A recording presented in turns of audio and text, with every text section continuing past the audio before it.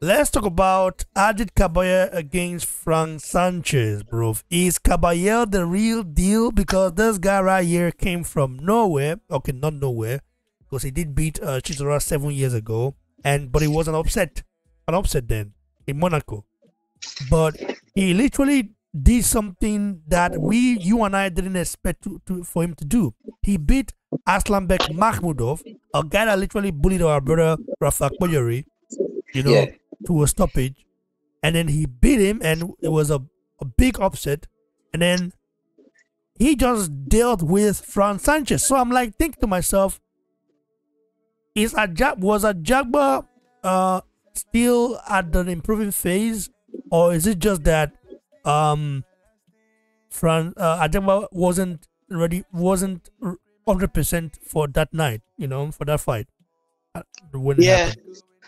I think Ajagba versus Gabayel was a bad day in You mean uh, Frank Sanchez? Frank Sanchez. Yeah, I'm sorry. Frank Sanchez versus Ajagba was Ajagba bad day in the boxing ring at work. It was a bad day for Efe Ajagba at work. Efe Ajagba is so good. Efe Ajagba is good. A little dull, but it's good. He lost to Frank Sanchez, but not this Frank Sanchez that fought yesterday. Frank Sanchez that fought yesterday, Efe would have destroyed him. Efe did not do too well when he fought Sanchez. He didn't do too bad. He didn't do too bad. It's just that the little knockdown he had, and he recovered very fast. That fight could have gone either way. Efe is still someone to be reckoned with. So when I heard people say, "Oh, Kabayel would destroy Efe now," bro, Kabayel fought Efe. Efe defeated Kabayel. If Efe fight Kabayel again tomorrow, it's going to be a tough fight. I still pray that Efe will come out victoriously. You mean in the amateur? I don't think Kabayel and Fajagba fought, huh? Oh, I'm sorry. Frank Sanchez, you mean? Sanchez, yes. Yeah. You mean the guy that Ajagba fought was from from Turkey, who was an Olympian. Ajagba defeated him in the amateurs, also defeated him in the pro game. I think Right. that is his name is. We have to check. I have to cross check his name. Yeah, I gotta check that. I gotta check that. I would check. Yeah, but what are my Agit Kabayel. yes, Ali Aaron Demirezin. Yeah, that's the guy that Yeah, Ajagba beat yeah, that's the guy. in that was- 2019. Yeah, Yeah. he and funny enough, Ali Aaron Demirezin was 11-0 then, Yeah. and Yeah. now he's 17. He's 17 wins in, and with that one loss to Efe Ajagba, he just defeated Adam Konaki. He beat Kevin Johnson. He knocked out Gerald Washington. He knocked out Nikola Milasic. He knocked out he beat Kamil Sokolowski. Basically, since losing to Ajagba, he's had 1, 2, 3, 4, 5, 6 wins in a row, bro. That's crazy. Yep. So, and then Ajagba has had like, well, let me see right here. Then what's it? Okay, so Ajagba lost to Frank Sanchez. He's had 1, 2, 3, 4, 5 wins in a row in a way. But I think Ajagba has to be more active in a way though. He has to be, because he's 30 years old now, and I would love to see what Ajagba fight next. However, Agit Kabayel is an unknown entity basically. Yeah. I mean, he was an unknown entity. Why I say that is because I'm very much into German boxing, because I know Yeah, a lot yeah, of a lot That's of German okay. boxers. These are like people who are based in Hamburg and train in Hamburg and stuff. Hamburg is like the headquarters of boxing in Germany, right? If you want to become a Wow. world champion, you want to meet the best trainers in boxing in Germany, you go to Hamburg. Basically, Hamburg is like the headquarters. That's where Wow. Klitschko used to train and base, and then he also had a camp in Austria, like a military camp in a way where they trained. But Hamburg, Klitschko trained out of Hamburg then when he was dominating the heavy division. He trained out Yeah. of Hamburg. So that's what he lives in. I think he lived in Germany. I don't know if he's live in Germany now. I think he's in Ukraine now, but he lived in Germany now. In Germany then, and most of his fight happened in Germany. So Hamburg are breeding a lot of heavyweights, in the future. Even Emmanuel Diaz also trained in basically from that crop, So Diaz is on the way. You have Kabiru as well. Peter Kabiru. I don't think I've not seen his fight ever since. Man, what happened to Kabiru? No, yeah, like Kadiru. Yeah, Kadiru, not Kabiru. So yeah, Agit Kabayel. This guy right here is something special. It's something special. Kabayel is it the real deal?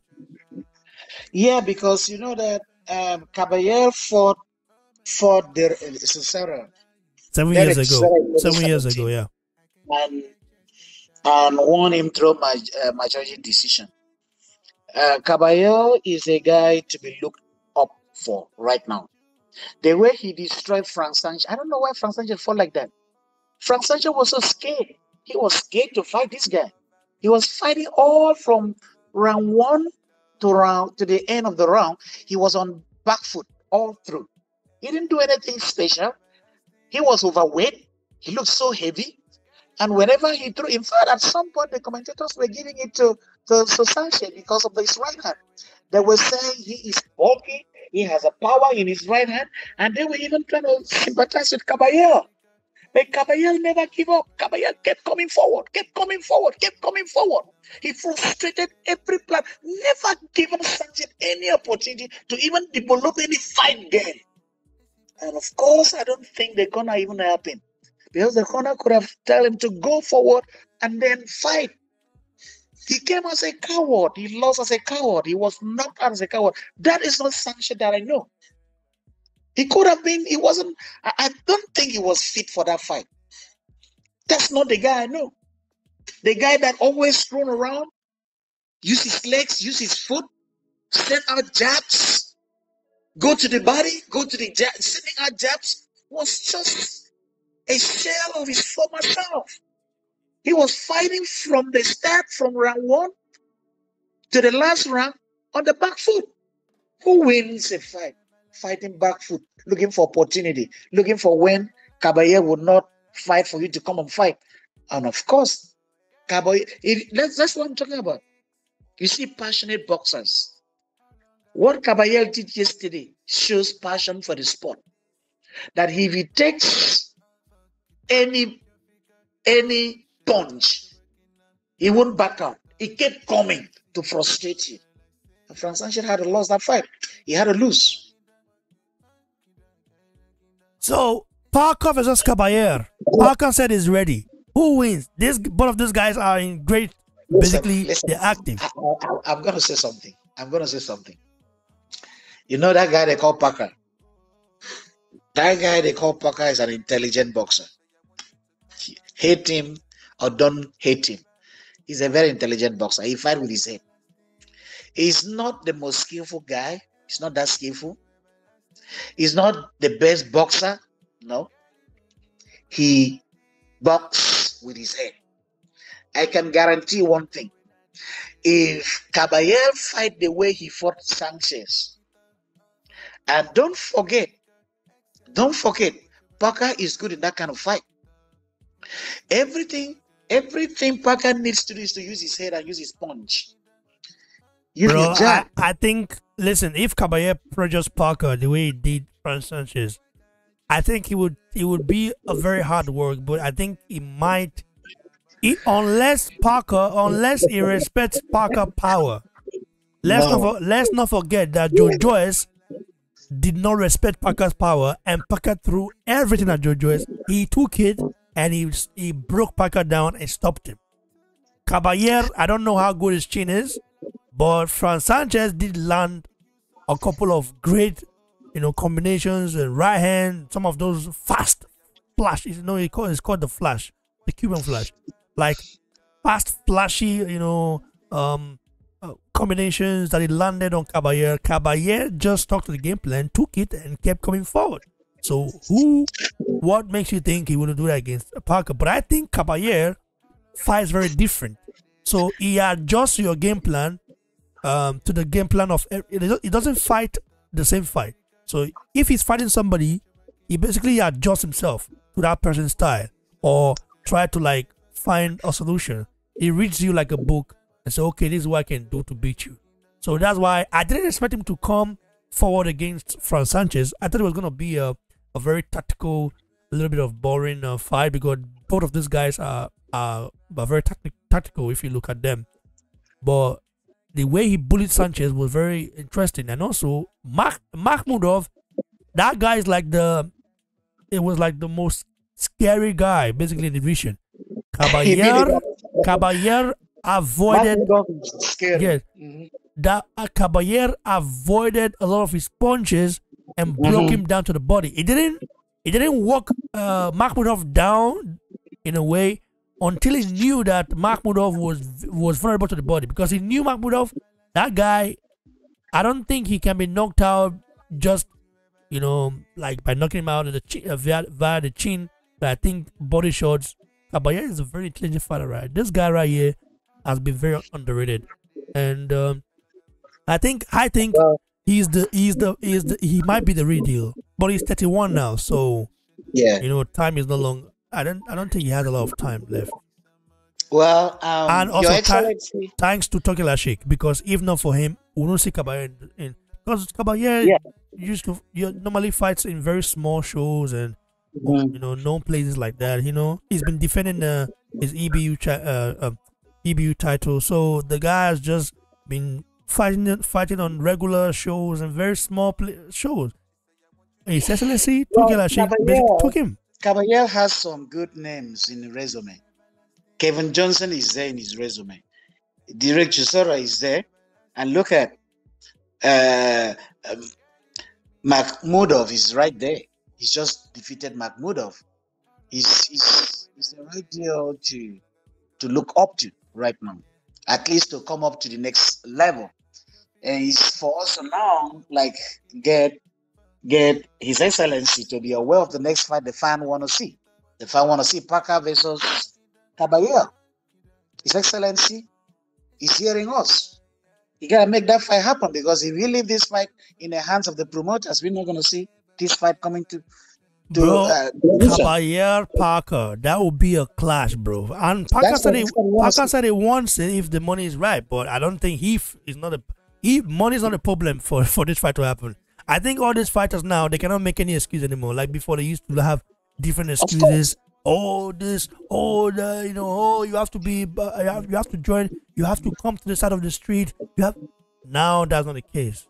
You cannot. I want to see that fight, and then maybe we see if a thrown in with any of them. Yes, I want to see. I want to see Ajagba fight on one of those cars, but I don't know what's going. Top Rank is not doing enough to put it. I don't know what's going on. Boxing politics. I'm disappointed. It's boxing I'm politics. very disappointed right now, bro. No, it's boxing politics. Efe is talented. It's just that he's been kept behind where the real deal is. I want to see him inside the real deal. Understand me? I want to see him back in the boxing field. He's a good boxer. He just needs those opportunities to take advantage of. Bro, he's with Top Rank. What do you mean by opportunities? Kabayel, I think Kabayel has a deal with Top Rank, huh? Of course. I think so. I think he has a deal with Top Rank. His manager. No, I think he has a professional company in Germany, definitely, just like Usyk. But I think he has a deal with Top Rank. Okay. Might be a Top Rank fighter in the US. I don't know. Yeah. I think so. But yeah, we'll have to figure it out. Yeah, Ajagba is basically exclusive to Top Rank, and then Jay Prince's manager. So I know Ajagba is like, bro. I was just watching it that day. Ajagba's old fights, bro. Ajagba was scary, bro. I don't know what happened. I think that Sanchez took some of that fear factor, but I like Ajagba's new basically hardened skill set. Ajagba make just a little mistake. He got caught. When you get caught with the punch you don't see, that's the one that causes damage. The punch that you see don't cause that damage because your mentality is there to receive the punch. But what you don't see is the casualty that happens to you. So that's what happened to Ajagba. But the good thing is Ajagba recovered very well. Ajagba recovered very well. That fight, I still believe, if Ajagba didn't go down on that fight with his knee, Ajagba, he could have gone either way. Ajagba is still good. He's good. He's good. I want to see him back in the ring. Who would you like to see Ajagba fight next? You're basically your like ideal, matchup for Ajagba.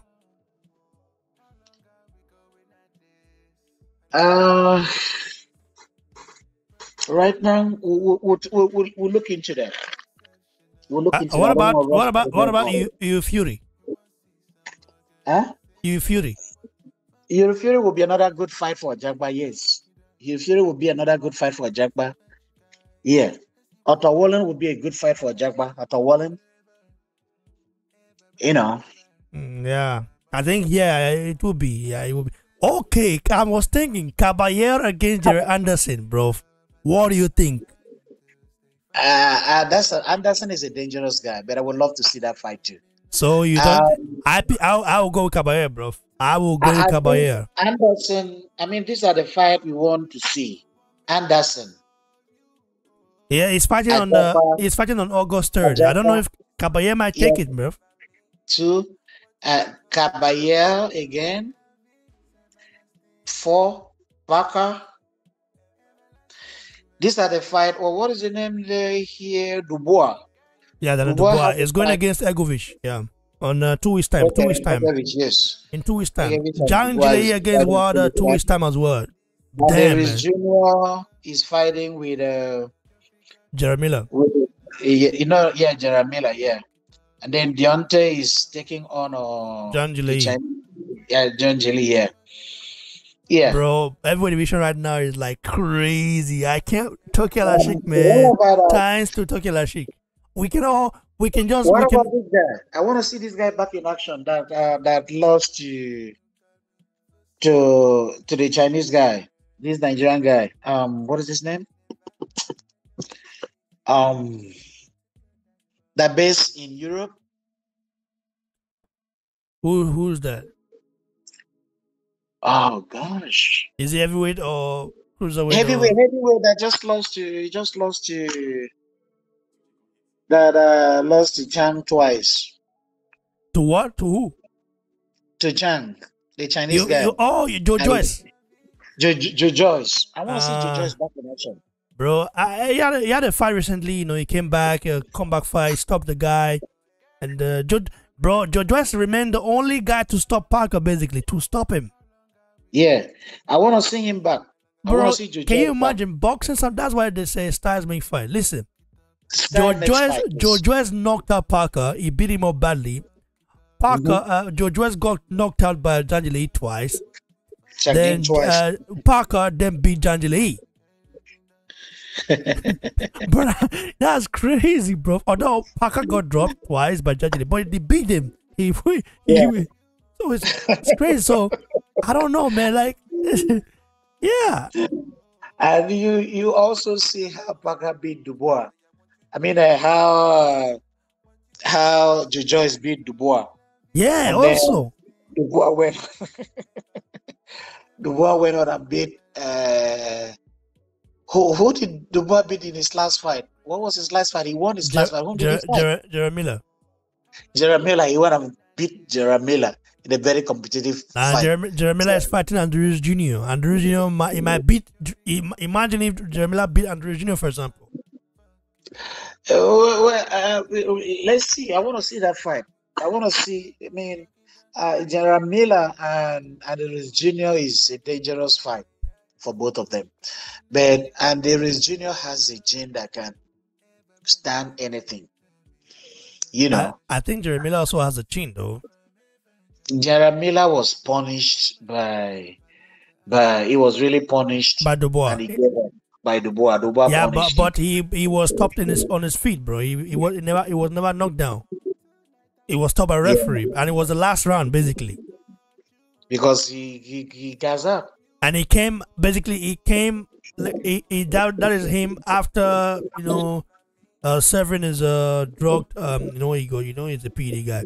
So basically, after he served his, yeah, That's my man. Brooklyn brother, man. That's my Brooklyn brother, man. Sorry, brother. We have to say the truth, bro. The guy failed PEDs twice or three times. So he got suspended, and then yeah. I don't mind seeing Agit Kabayel against Jeremy Miller, Agit Kabayel against Andrews Jr., Agit Kabayel against Joe Joyce, Agit Yes. Kabayel against Parker, Agit Kabayel against I Daniel like to Dubois, see Caballero Agit more in Kabayel action. against Philip Ergovich. I want to see all these guys together. Even Agit Kabayel against Joshua. Yep. That would be a good fight. Kabayel against No, no, Fury. no, no. Joshua will punish him. Joshua is not a fighter. Listen, I know the problem with Joshua.